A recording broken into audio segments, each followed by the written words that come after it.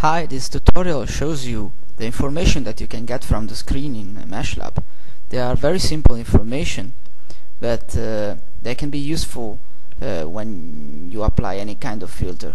So there are a few data which are always available on the screen when you load the model, and starting from here you have the field of view that you can change.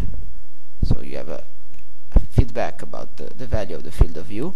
And you have also some information about the frame per second, so how much the model is difficult to handle by your hardware. So the lower the frame per second, the worse the navigation will be. And please notice that you have a different frame per second if you change the rendering mode. So sometimes if you switch from the smooth surface rendering to the point cloud, you usually improve a lot the value of frame per second, so that the navigation becomes easier. Then there are other data that are always available, and essentially they are the number of vertices and the number of faces of the model. Please just note that if I load another model, you have here the number of vertices of the model which is selected at the moment, so the one that you see here in the layer dialog, with the yellow area, and between brackets you see the total number of vertices and faces. So you see now that the texture node has around 3,000 faces, and the total number of faces is 52,000. If I select the Laurana model, you see here that the number of faces of Laurana is nearly 50,000, and again you still have the data about the total number of vertices and faces. Other information that you have, for example, if you select an area using the select area tool, but any kind of a select filter, you have a feedback here about the number of vertices or faces that you selected.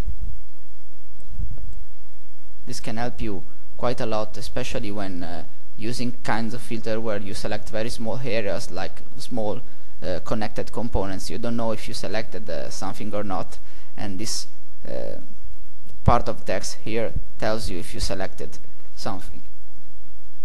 And there is also another visual feedback that you get in this part of the layer dialog, which gives you a feedback about the work of the filter. So sometimes you get important feedback about the filters that are applied on the model. And another important thing here is that here you have a list of the attributes of the current model. So for example, you see here that this model it has also the color per vertex as an attribute. But for example, if I apply a simple filter like the discrete curvatures, you see that after the application of this filter there are additional attributes that have been created, and they should be listed here. And you also have a feedback about the actions which were made by this filter on this part of the layer dialog.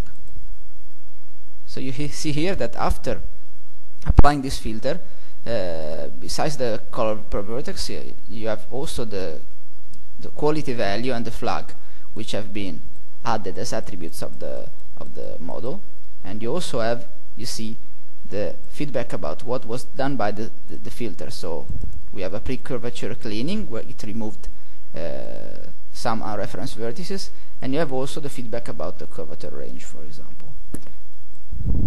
So these are the basic data that you can get just having a look at the interface of MeshLab.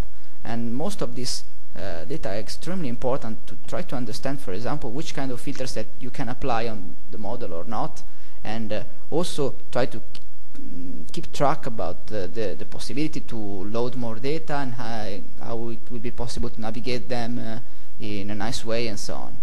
So thanks a lot for your attention.